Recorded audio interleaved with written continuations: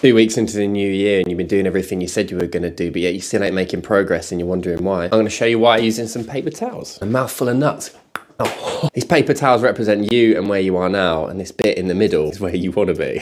And each sheet of paper represents one day of consistency. 4, 5, 6, 10, 11. 14 days later and you look exactly the same despite doing everything you should have done perfectly for the last 2 weeks. And all you want to do is throw in the towel. I'm not sorry. By the time you've done a few more weeks, eventually another couple of months, finally start to notice you are making some progress. Because you didn't give up ticking off boxes one day at a time, you start to notice that after a couple months, you really have made some progress. You feel motivated, you keep going.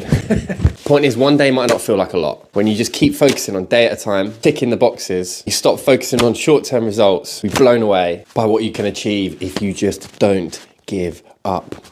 So if you're feeling ready to give up on your goals, follow me, because I'm not bloody having it.